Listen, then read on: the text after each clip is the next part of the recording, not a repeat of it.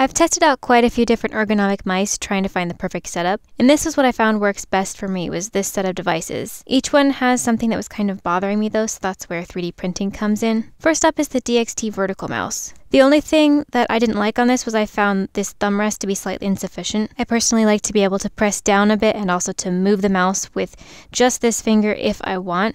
It's just more comfortable. So for this I created a simple thumb rest that just slots onto the mouse, and it doesn't interfere with the function since it's just wrapped around the outside edge.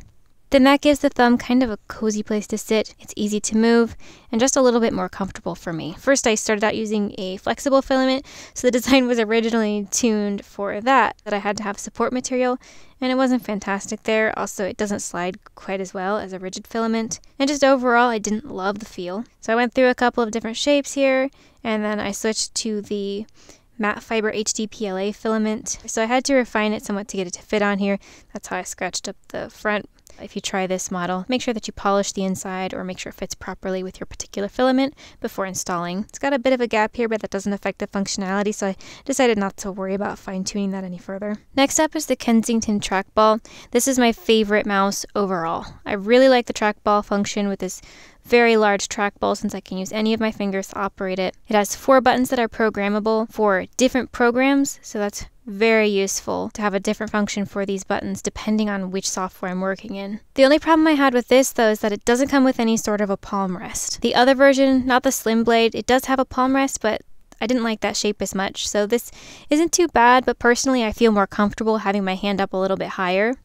Also, I had a tendency to press these buttons by mistake because I was resting my hand on the buttons, so for this I just printed a piece that fits over top. It's angled to fit around the shape so that it doesn't slide around, and then that's just a place for your hand to rest. I also tend to sit with my armrest up pretty high, so my hand is coming more from above. So this is perfect with regards to the positioning, but I think maybe it does need a little bit of refinement, possibly a piece that goes underneath so that it won't move around too much. But overall the functionality is there, and then I can just tweak that a little bit as needed. So now this is really comfortable to use for long periods. One thing with the trackball, when I first got it, it was a little bit squeaky, which was kind of annoying. But if you just rub your hands on it, the squeaking stops. It's just very smooth. Next up was the 3D mouse. This is for 3D navigation. Now I went for the least expensive option, which was just this compact one. So you only have the 2 buttons plus the navigation device. In the end, I found that I really need some more buttons, so I won't have to constantly keep going back to the keyboard. I started out just having a small keyboard on the side. However, this moves around when I'm trying to press it. It's never in a consistent location, so it's a bit annoying to keep track of where the buttons are that I need to press, and then press them without it just sliding away. So for this I printed a holder that will grab onto the keyboard and just slide under the SpaceMouse. There's a bit of a brim here so that it is very stable. This doesn't move around at all in the side-to-side direction, but you can rotate it to get the perfect position for the keyboard. There's a small piece of foam in here so it will grab on tightly to the back of the keyboard. It's a bit curved, so that accounts for that curve and makes it nice and snug. This just snaps in place, and now you can just press buttons as needed without it sliding away. This keyboard is great because it has mouse buttons here also. So for some programs, I have my Kensington program to not have a right click because I'm using the buttons for other purposes. So when I'm using Premiere Pro editing software, I'll just use the right click on the keyboard versus having that on the regular mouse. This one I don't have any iterations because I pretty much got it right on the first try, other than I wasn't originally planning to put on that piece of foam. It was just a little bit loose when I printed it out, and I thought that would solve the problem, which it did, and in the end it worked out better than not having the foam, because this is really easy to slide the keyboard to get different areas of the keyboard within reach depending on what sort of shortcuts you need for different programs. With the SpaceMouse, I definitely don't use it just for 3D modeling. I use it all the time because it's really nice. With Photoshop, for example, you can zoom in and out.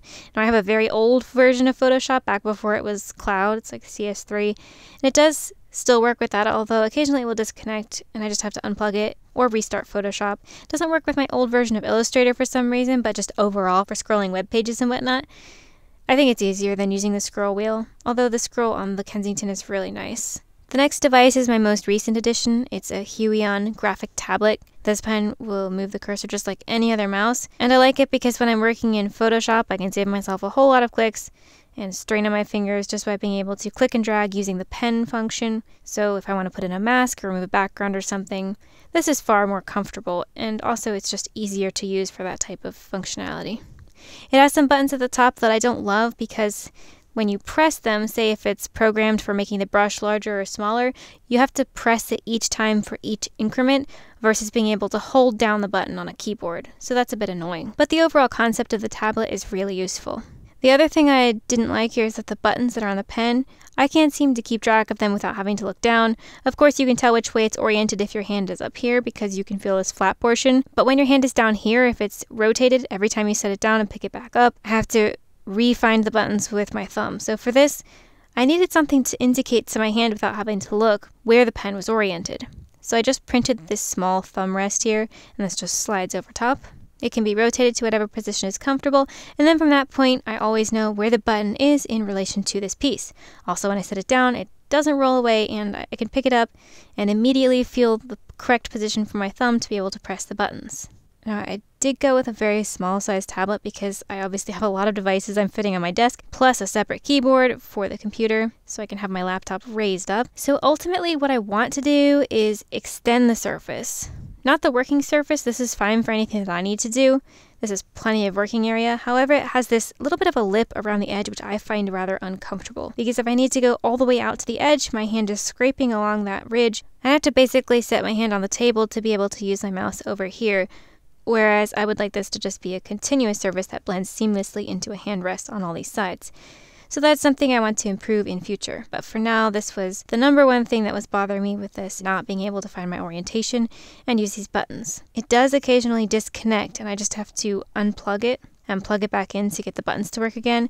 I'm not sure where that is. However, I've had that happen with my SpaceMouse too, so I have a suspicion that this is related more to my computer versus any sort of issue with the device itself. But it's just something to keep in mind that if that happens, you just have to unplug it and plug it back in, and then the functionality picks right back up. The tablet could also be used to do any sort of standard mouse navigation. It's a bit different from a standard mouse though. You don't have to drag it to wherever you want the cursor to go. It just needs to come within 10 millimeters of the device and your mouse will magically appear right there. And then when you actually touch the device, the pressure here triggers a click to move items around, like if you want to move a folder or move an item within your program. Now, I didn't have any problem with that. It's just something to be aware of. It's actually pretty nice. And this pen is battery free, so it doesn't ever run out of batteries. You don't have to worry about charging it, so that's convenient. To mock this up so I could figure out what I needed, I just used some blue tack and had that on there just to get an idea, and then I just printed out a few different versions till I got one that fit properly. Now this, I may end up replacing this rubber wrapping around the grip. I don't think it's really all that comfortable, and it gets stuff stuck to it. Dust really sticks to it. So I may in the end make an entire integrated piece, but for now this is good. And I will say that once you start getting this many different devices, USB ports become few and far between. So I started out with an expansion that had just 3 ports, thinking that would be sufficient. And this one's also nice because it has space for micro and full-size SD ports. But once I got the tablet, that just put me over the edge. I didn't have enough ports anymore. So I got this Amazon Basics one, which has a ton of ports, and it satisfied all the needs I had for multiple USB drives plus all these devices. This is how I would typically have all the devices set up. They're all at my computer, even though I'm not using them all at the same time. I'll use the tablet as a mouse pad for the DXT when I'm not using the tablet. And I did notice that it was causing some scratches onto the tablet surface. It wasn't anything that damaged the functionality, but it did make it look pretty scratched up. And I believe that that was the on-off switch was a little bit too long, so I used the Dremel to sand that down slightly, and now it works on the tablet as a mouse pad without causing any further damage. Then I've got my separate keyboard that's placed behind everything, and then of course the computer would be behind that, raised up on something. Now right now I'm just using a paint tub to prop up the computer until I build a proper stand for that. That way I was able to verify the correct height for my setup before spending time building something or needing to get something that's adjustable. If I need to use the pen, I've just got that setting between the devices and I can just grab that, move the DXT out of the way, use the tablet, put it back when I want to use the vertical mouse again. And this is where I would like to turn this entire center portion into a single work surface with the top plate and the tablet underneath, and the mouse can go on top of that. That way I can just cleanly draw off the edge without catching on the lip. I've tried out a bunch of different mice in the past, but these were the ones that have stuck around and worked well for me over time.